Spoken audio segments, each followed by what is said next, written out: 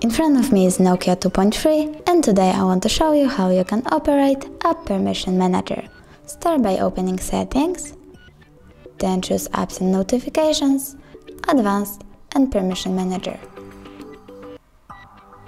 For example, I will go with Location. So now I have to pick one of the apps, like for example Opera or Phone, and click one of the options, Allow all the time, Allow only while using the app, or Deny.